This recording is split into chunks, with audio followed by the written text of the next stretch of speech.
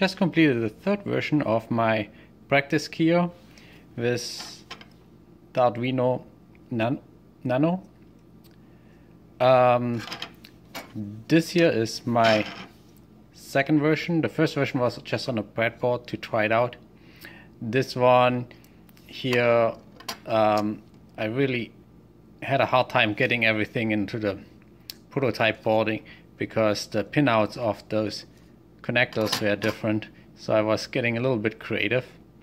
But I wanted to build another one, and I noticed that the 3.5mm jack now actually fits on the prototyping board because it's a nice cheap jack, unlike the other one that came from Radio Shack. The big 6 and I forgot what millimeters. It's 1/4 inch jack in standard. That one again does not fit on the prototype, so instead I bent over those pins in the center and just looped around and soldered them onto the bag.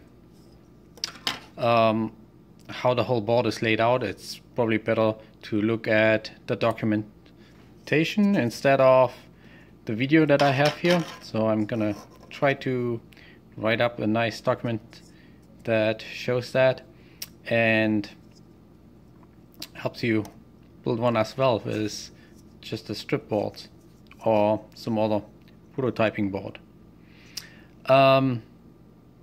Yeah, so it's very simple. You have the Arduino up here.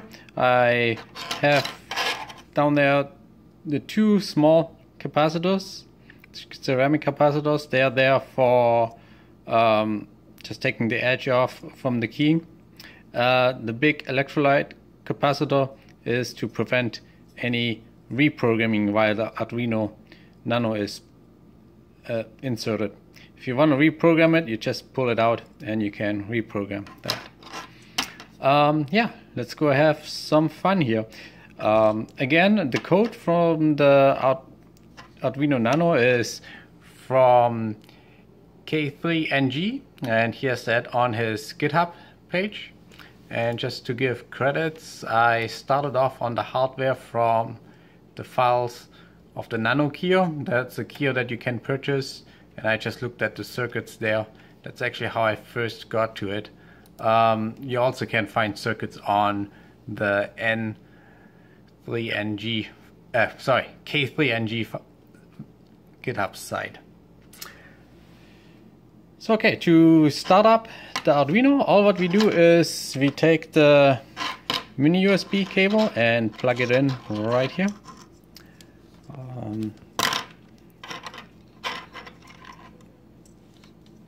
Of course I can't do it with one hand, so let's pause this. Okay, once it's plugged in, the Arduino Nano is being powered by the computer, so you don't need any external power. If you start it up, you hear a little bit of Morse code, and once you know enough Morse code, you learn that that means hi. The other thing that obviously you need to plug in is the key right here in the big jack. So let me do that. And once you have that hooked up, you're ready to go and key around.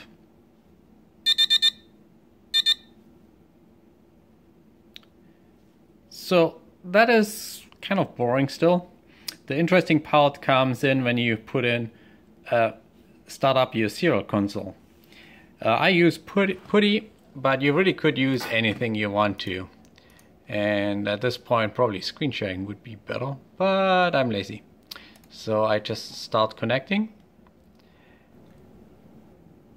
So when the keyer starts up, it says hi on the terminal by displaying this message right here that it's the K3NG keyer, and it also gives you a hint on how to get more help. So if you do the backslash and a question mark, you get a list of commands that you can run via the serial console. And as you notice, all the commands are starting with a backslash. interesting ones that you want to explore is that you can set the \F, the side tone frequency. So if you wanted the frequency to be higher or lower, you can adjust it right there. Obviously the iambics you can change on what kind of pedals you have. The other interesting part was the words per minute. Right here, it's the W. And what you really should use is the /S, that's the status report. And if you do the \S, that will tell you all the details of the settings that are currently being used. So here you see I have it set at 20 words per minute and 600 Hertz. So now the cool part comes, that if I start sending with my key, you can see it right on the screen if I send it correctly. And if I do errors.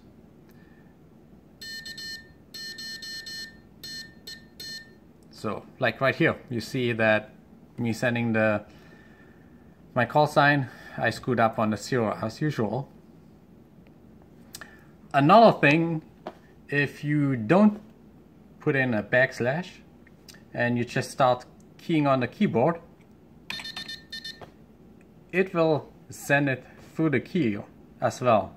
So if you wanted to hear like, hey, what does an X sound like? You just press an X and you can hear it.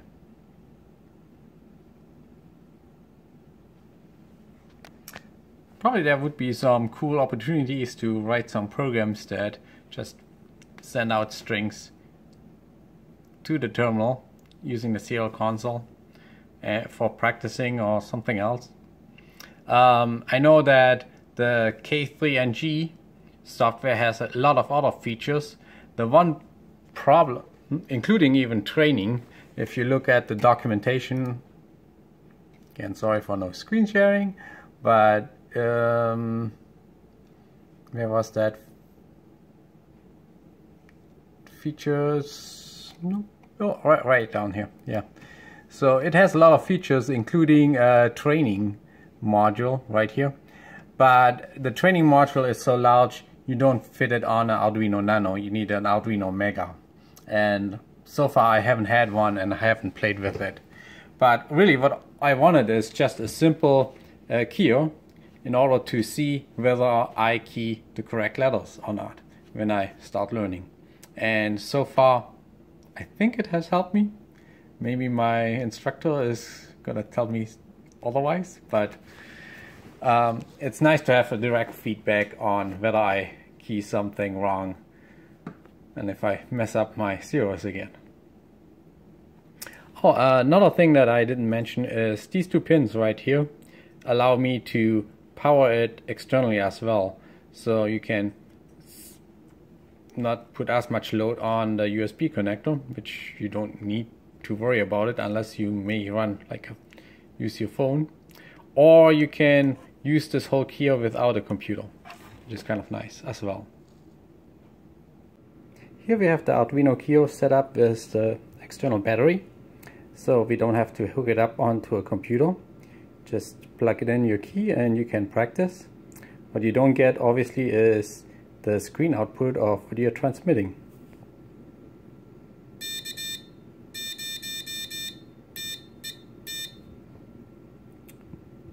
And you still could use the external speaker if you wanted to. And here we have the keyer set up as an external speaker on the small 3.5mm stereo jack, and it supports both speakers on the stereo, but it's really just mono. And having the powered speakers really gives it a nicer sound and more volume to it.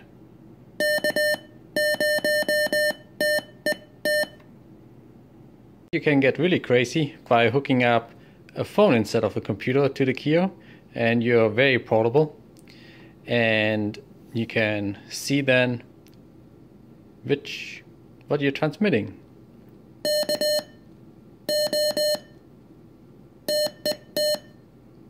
And you see all your errors as well. And just like on the computer, you can go ahead and start typing stuff in the keyboard. And it plays for you.